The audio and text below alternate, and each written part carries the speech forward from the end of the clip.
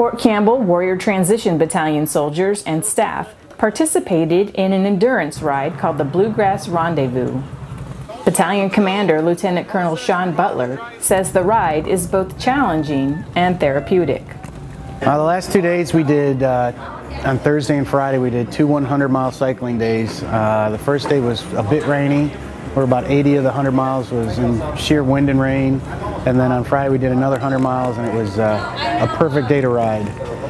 And it's just a way to show these soldiers who are wounded, ill, and injured that you can still be physically active and do things and challenge yourself to accomplish things you never thought you could do before.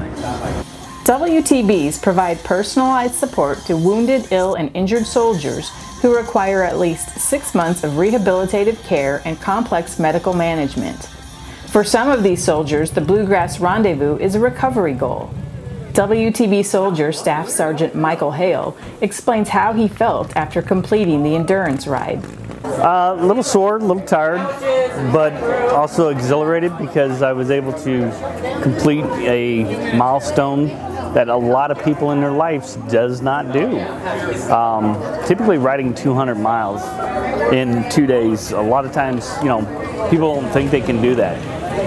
It just lets me know that there's nothing I can't do. If I don't want to do it and put my mind to it, I can do it. Hale suffered broken bones and crushed hips during a deployment to Iraq. Unable to run, recumbent cycling has enabled Hale to enjoy physical activity again. Lieutenant Todd Kuzma, head of the battalion's adaptive reconditioning program, explains how soldiers at the WTB find new ways to stay active.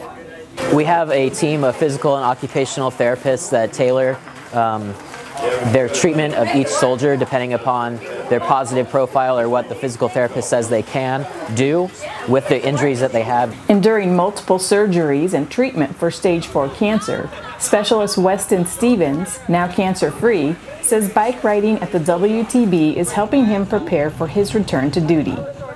Well, so far, it's got my endurance back up. It's got my lungs to where they need to be. Fighting cancer was not an easy battle, and this has really pushed me to my extremes, pushed myself, and pushed my body. In the end, Battalion Command Sergeant Major Kenneth Pelham said everybody at the battalion helped make this year's ride possible. 32 people rode, but it was pretty much a battalion effort. So with some of the other STs and stuff helped because they couldn't ride, and then all the cadre had a part of it. We worked for this for months, coordinating with the local police departments. It's a group effort, and if it's not a group effort, it wouldn't work. For Blanchfield Army Community Hospital, Fort Campbell, Kentucky, I'm Maria Yeager.